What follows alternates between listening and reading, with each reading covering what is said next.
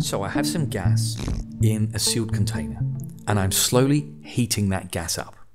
As expected, the gas particles are going to go faster and faster, and that actually means that their kinetic energy, the energy of their motion, is increasing more and more. Some of the particles are slow still, some are very fast, but most are in the middle there. I'm now going to cool down the gas, and as I cool it down, as expected, they're going to go slower and slower.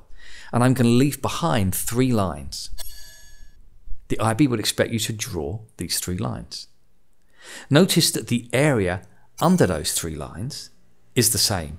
And the reason the area is the same under those 3 lines is because the number of gas particles is unchanged. Okay, so you'd be expected to reproduce this Boltzmann distribution diagram and, just get comfy, and maybe just annotate a diagram they provide. So this is going to be the cooler temperature of the gas. I'm just going to make up a temperature, let's say 100 Kelvin. This would be the warmer one, let's say 200 Kelvin. And finally, let's say that's 300 Kelvin. These are just arbitrary numbers. Again, I've got the areas the same because the area represents a number of particles that are in the gas, and that hasn't changed. What else could we ask you to do? Well, if you forgot these labels, you're going to lose a point, so make sure you've got that. If it doesn't hit at 0, 0, you're going to lose a point. And over here, if your line doesn't asymptote, if it looks like it's going to touch that line or go under it, that's another point off. Geez, you've already lost 3 points. And the 4th point, if it starts to go up or tick up at the end, that's just terrible too. So let's annotate it. Let's say that the activation energy is going to be 250, whatever the units are, doesn't matter. And so that's the EA, the activation energy. Then we'd ask you to identify or shade in different parts. This tiny area here are the reactants that have energy equal to or greater than activation energy. And then the IB might say, are they going to react? Who knows? I don't know. Reactants have to collide with the correct geometry and have energy equal to or greater than activation energy. So I only know about the energy. Then we might ask you about this larger area here. So this area corresponds to the 300 Kelvin line, the hotter line, and it shows the reactants that have energy equal to or greater than the activation energy. Now notice that's a much bigger area. So that's one of the reasons why reactions are faster when you heat them. As you heat them, more of the reactants have energy greater than activation energy. So they're more likely to react. They don't definitely react, but they're just more likely to react.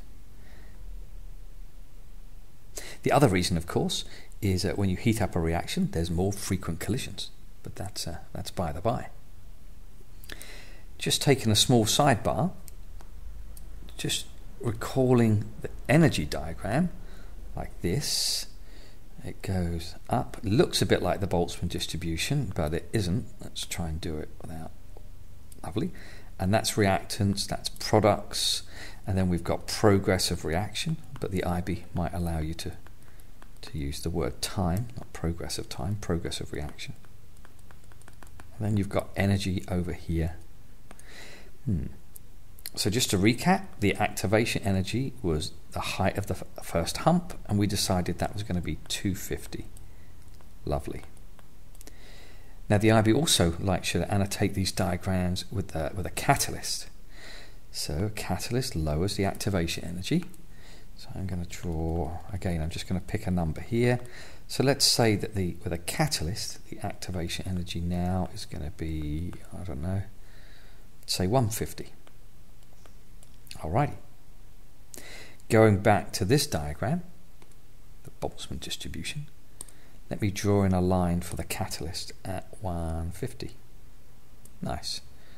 Annotate it, EA catalyst. Okay, so let's look at the cold situation, the 100K. So originally, only these reactants had energy greater than activation energy. But when you add a catalyst, all of these ones now have enough energy to react. Of course, again at 100 Kelvin. Compare that to, let's say, these here. So this is a much bigger area, and it carries on, it carries on, it carries on. And so that area represents, at 300 Kelvin, 1 point, the reactants that have energy equal to or greater than activation energy, 2 points. If you've added a catalyst, that tends to be the third point. And notice that's the biggest area we've looked at so far. So a catalyst and high temperature is going to give you the most reactants that could react, energetically anyway. If the IB ever hired me, the IB just ignores me. What do you care? I would ask this question here. I would ask, what does this represent? Have a little think. And I think the answer is that these are the extra reactants that have enough energy greater than equals activation energy. When you add a catalyst, what a noisy street, eh? At 200 Kelvin. So I think that's where the points are. Okay. And we're done. Well, for now, stay tuned for a bit of Boltzmann history. On a side note, Ludwig Boltzmann had bipolar disorder. So he had bouts of hyper and hypo. He was very, very kind of energized, and then he was very, very depressed. His personality swung between those two extremes.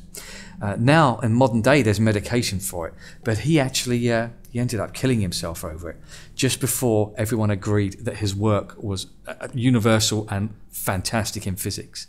In fact, it can be argued that the only law in physics that we know will never change is the second law of thermodynamics, which Ludwig Boltzmann had a big part in creating. What a pity, eh?